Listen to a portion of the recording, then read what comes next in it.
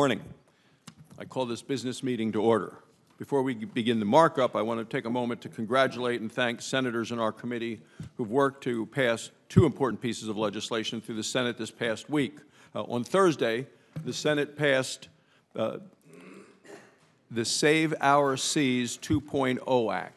And Senator Sullivan and Senator Whitehouse partnered together to shepherd this bill through the Senate. Both of them were on the floor of the Senate last evening talking about all of the benefits of this legislation that has passed our committee unanimously as well as the Senate unanimously.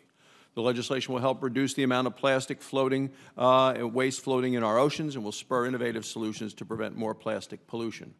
Also on Thursday, the Senate passed America's Conservation Enhancement Act, or the ACE Act. Ranking Member Carper and I introduced the ACE Act. Senators Kramer and Cardin and Capito and Van Hollen and Inhofe and Bozeman all joined as co-sponsors. The ACE Act helps conserve wildlife and wildlife habitat. The legislation addresses the threats of emerging wildlife diseases like chronic wasting disease. It protects livestock from predators, and it combats invasive species.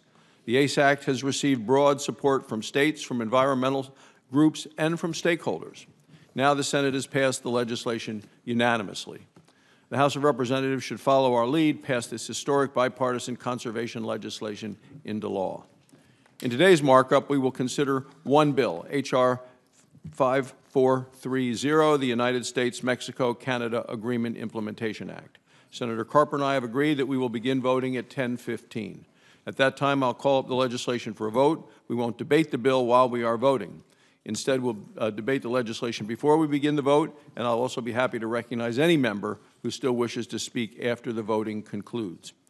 President Trump promised a strong, fair, and updated trade agreement with our neighbors, with Canada and with Mexico. President Trump has delivered on his promise. The United States-Mexico-Canada Agreement, also known as USMCA, was signed by the leadership of all three countries more than a year ago. Mexico gave its final approval of the agreement last June. Canada is waiting for us here in Congress to approve the agreement before taking it up. It's critical that Congress approves this trade deal to continue to fuel America's strong, healthy, and growing economy. H.R. 5430 will implement the United States-Mexico-Canada Agreement. At the end of last year, the House of Representatives overwhelmingly voted to approve the legislation. The bipartisan vote tally was 385 to 41. There's a good reason for broad support. USMCA builds on the certainty and progress achieved through recent trade agreements with Japan and with China. It's going to expand market access for a host of U.S. products, and it will sharpen U.S. exporters' competitive edge. Trade is certainly very important to my home state of Wyoming. We trade our agriculture and our energy products, including our #1 cash crop, which is beef, and we do this all around the world. Above all, USMCA will benefit American workers. The agreement will protect and create millions of jobs here in the United States. American manufacturers overwhelmingly support USMCA. It isn't perfect, but it is still a win for American workers and families. It's also a win for the environment. The United States already has strong environmental protections. The phrase, "Made in America," is good for the environment.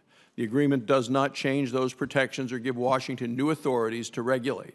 Instead, the agreement recognizes that our partners should have strong environmental records like we do. Our committee is one of several Senate committees that have jurisdiction over the legislation. Under the fast-track rules, the committee cannot amend the bill. We'll vote today only on whether to favorably report the bill. I urge my colleagues to support passage of the United States-Mexico-Canada Agreement so we can continue to support our strong, healthy, and growing economy. I'll now turn to our ranking member for his opening statement. Thanks.